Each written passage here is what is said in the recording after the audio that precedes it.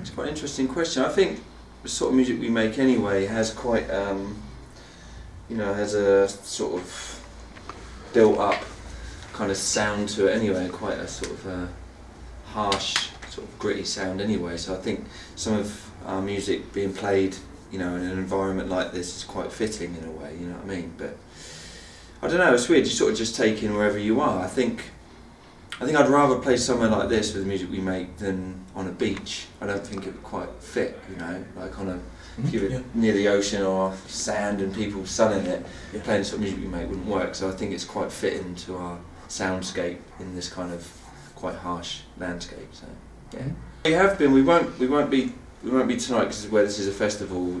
The time slots are different. So, but on our current tour we're doing, it's actually 20 years next year of the band. So we're not actually on the 20-year anniversary yet. We're 19 years, but we are projecting Axiom the film before we play every concert on this current tour with a big screening, and it's been going down really well because it's a wicked bit of work and we wanted to still get people to see it. So it's cool.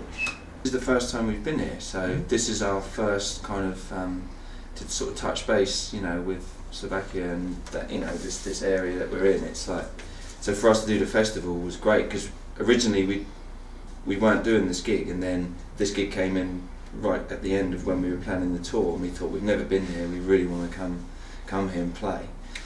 So we are playing obviously, like I said, in Czech Republic and Poland and stuff, but hopefully this will be the first of many gigs in this country. So I think Archive was built from trip hop. That's how we originated as a group, so it's always going to be an element of what we do.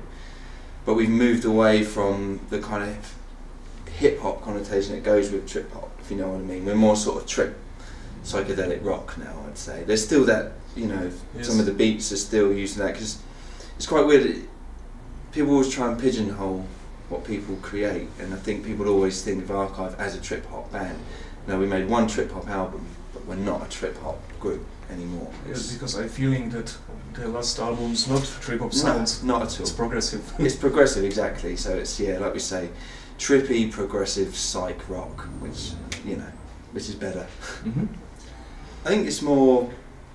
We don't ever, consciously try and create something that's hip or happening. We just make what we want to make. We don't sit and listen to what's trending and think we must do something like this.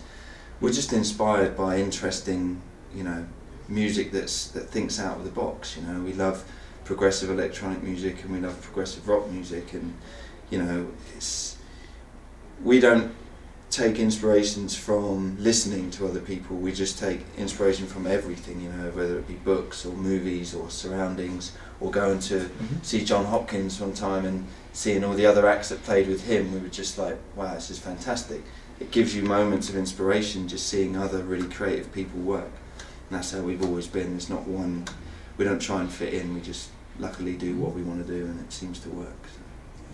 So not music trends, but maybe technology. Yeah, exactly. Yeah. Just forward thinking with music and embracing what there is to use in modern music. Yeah, evolution is fantastic. Using the programs we use with plugins and stuff you can do with laptops and stuff, we embrace that, but we also still use vintage equipment with it, and we just like to mix everything up. It's the best way, really. When you've got everything at your fingertips, why would you not want to use it all? So, basically, I think we're very lucky that we have a really good understanding, especially as members in the band and as musicians. We've all been friends a long time, and the people we use to help take Archive onto the road, they want to work with us. So everyone has different offers to work, but we all know that when we're on the road with Archive, it's a great experience and it's always a good time. We always, we're not one of those bands where there's